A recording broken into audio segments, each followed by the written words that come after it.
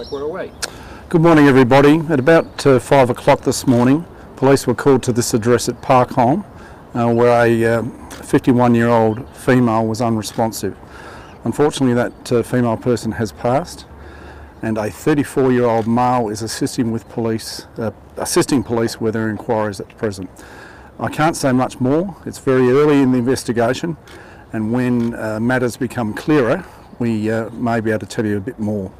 Anyone with any information regarding this incident, early this morning, I encourage to contact Crime Stoppers on 1800 333 000. Were they? Yeah, I'll take questions. Were they related, the 51-year-old and 34-year-old? As I said, it's early days, but from what we can ascertain, they are acquaintances, but not in a relationship. How were police made aware of this? Through SAS, the AMBOs. Are you aware of how an ambulance or why an ambulance were initially called here, or who by? Because of an unresponsive female. Yep. Who made that call? Look, once again, too early in the investigation to confirm that, but it was people associated with this address. Is a 34-year-old male, is he known to police? I don't want to say anything in relation to our knowledge or previous knowledge of the male person assisting police, as it may prejudice any subsequent court matter, for instance, or investigation.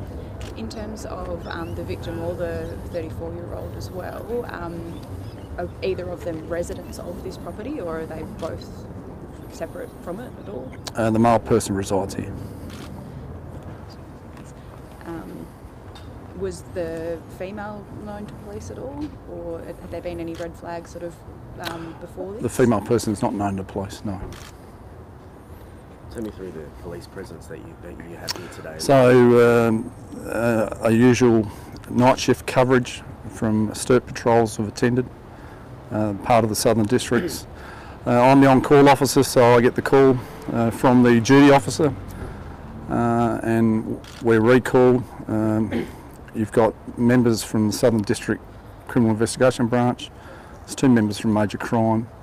Forensic Services have just arrived. And additional resources from Southern Districts in relation to door knocks and things like that.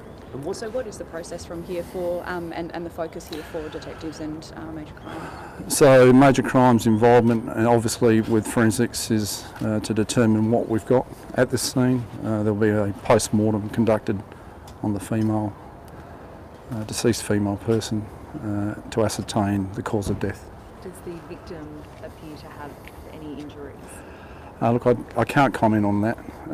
It's early in the investigation. What causes an unexplained death with the police presence? What led you here? What was the ambulance said that sparked police presence here?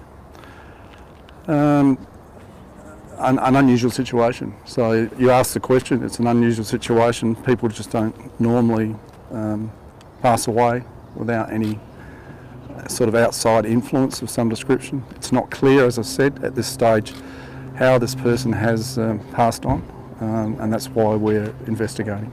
Is there any understanding as to why the person may have been here if the victim didn't reside here, or what? No. Other than they, as I said, they were acquaintances. Last ones, everybody. Can you talk us through you said paramedics tried to revive the woman. Do you know anything about how long they were here? And no, I can't. No, I'd be speculating on the time they were here. That information will be prepared for the coroner and for any subsequent investigation. Is it likely we could see an arrest? Once again, it's too early to say that. We're speaking with the male person at the moment. What would you say to anyone who has information as well outside of the male person that you're speaking with? Yep, anyone with any information, as I said, please come forward. You can remain anonymous. Contact Crime Stoppers on 1800 333 000. All good, everybody? Yes, thank you. All right, thank you.